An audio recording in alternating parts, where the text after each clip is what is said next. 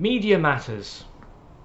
I'm not talking about the group, I mean the actual media that you consume matters. It's important because it shapes how we view things. It is responsible in a lot of ways for our perspectives and for our biases. So if, for example, you only read the Express, chances are you're not going to realise how much of a shit show Brexit is going to be, and how appalling this government and Theresa May's government has handled it, but certainly this government.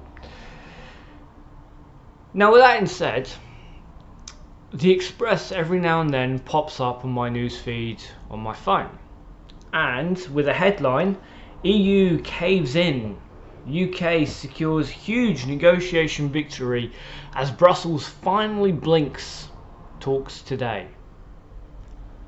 Well, that baited me. And it's baited me because I've kept a very close eye on Brexit. So this is going to be one of the few that I'm not going to link down, because it's on the Express. If you want to find it, you can find it, but it's trash. And I'll go through why as we go through. So, the EU caves. Okay. Brussels has finally caved in on its Brexit demands ahead of the final round of talks between the two sides this week. Okay, I mean, look, I'm looking for good news with Brexit. I'm genuinely looking for good news. So, okay, these hard lines that they've not budged an inch on over the last 4 years, what is it? In a major concession, the EU is now ready to drop its demands on agreeing a broad agreement on the area of divergence before drafting a trade text.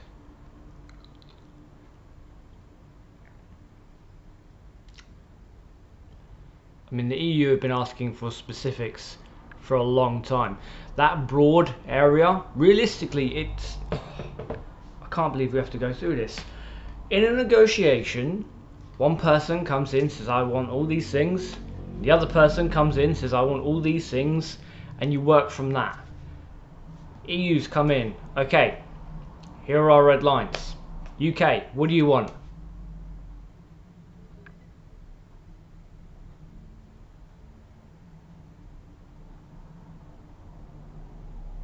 That's been the response. I was trying to think of something funny, but honestly I think a brain fart is just as fitting. The EU's chief negotiator, Michel Barnier, had initially refused to do this and was intent on agreeing many of the elements before proceeding. There's a reason why he wants to agree on a lot of elements, because we don't have a lot of time. Remember, Boris said this would be done March, and then June, and then July, and at no point did his team, the team of Brexiteers, actually say what they want, because they've still not said what they want, and we're running out of time. Many events before proceeding, Michel Barnier has now confirmed his intent to begin working on the draft legislation in a sign Brussels wants a deal to be agreed by soon. Yeah, they've not hit that. They've not hit that in any way, shape or form. The EU wants a deal with us. They are going to take a hit when we leave without a deal, but they've also been preparing for us to leave without a deal. It's not just the financial side of things, it's also a sign of respect for so many years that we've worked so closely together. They are our literal and figurative closest allies. Again, 4 years we've been slapping them in the face. For 4 years they've been going, alright, look, we'll give you as much as we can. We'll bend over backwards. This is what we can't fold on. Everything else, we're all good. Bill McLaughlin,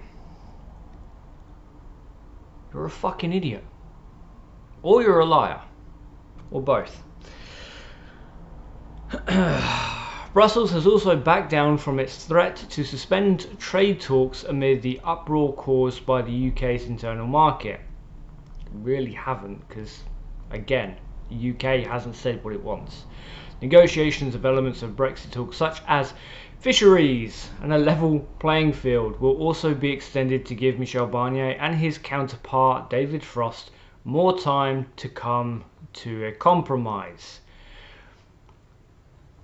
The Brexiteers are not talking about fisheries. We're not talking about fisheries. The UK is not talking about fisheries to the EU. It's something that's not being discussed. Apparently, it was important to all the Brexiteers. But it's not been discussed at all. So again, this is the EU sat down, okay, we know that this thing was really important because we're not blind isolationists and we can actually see what's going on in your country. We've heard you say fisheries are really important. So let's talk about that. No, we're not talking about the farm. We're not talking about the farm. No. Okay, well, I'll tell you what. We'll give you a little more time on that. We'll give you as much time as we can on that.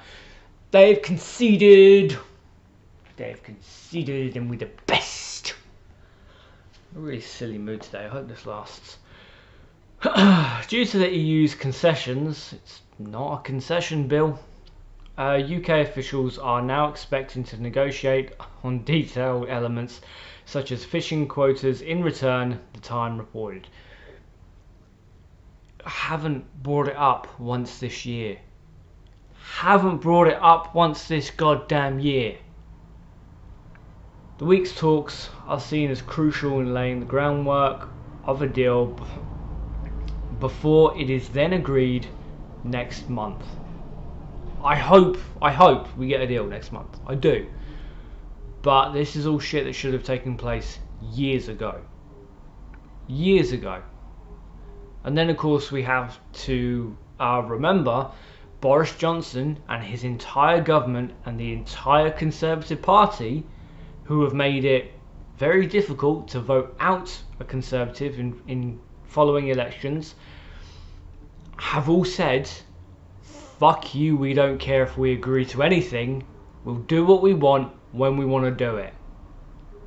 As untrustworthy as we could possibly be. One British source said, the most important thing is that we start moving forward on negotiations over text so that we can get further forward and not get timed out. Yeah, I agree. But we should have been doing this years ago. At the very least, we should have been doing this at the very start of the year. Now I know we had some issues, but conference calls are a thing. I work with US and Chinese companies all the time. I've never been to the States, I've never been to China. Conference calls are a thing. And it's not that the other side wasn't open to having them. It's that they've consistently seen the British side is just wasting time. They've got more important things to do. I can't, because Bill, what's his face? Bill McLaughlin is disingenuous. He's incredibly dim at best and he's a liar at worst. What he's doing with what often happens in the Daily Express is they're doing something that's far more dangerous than an actual lie. They're giving you a bit of truth and then surrounding it with bullshit. Because once you get that little bit of truth, oh, okay, well that bit was true. Oh, that bit was true. Okay, then I'm not going to question anything else you put out because you're reliable. No. Yes, they want to talk. Yes, they want to extend the negotiating table.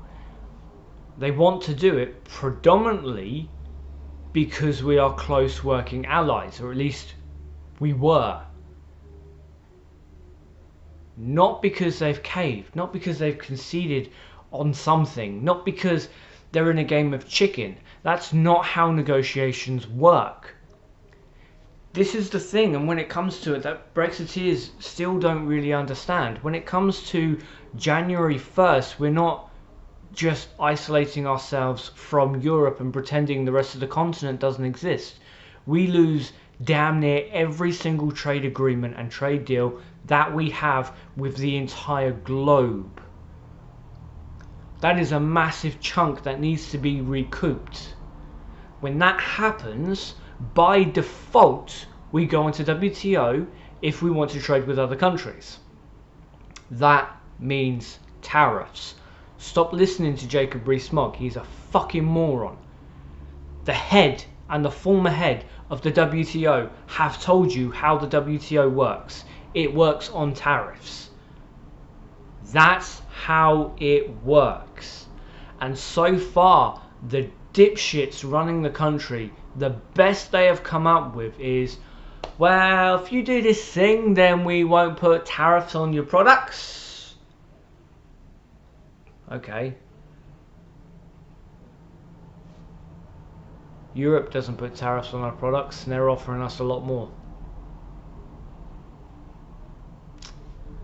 As I said before, media matters. It's important where you get your information from. It's important to diversify where you get your information from. Because people like Bill McCluckin, as I said, he's incredibly dim at best, and he's outright lying to you at worst.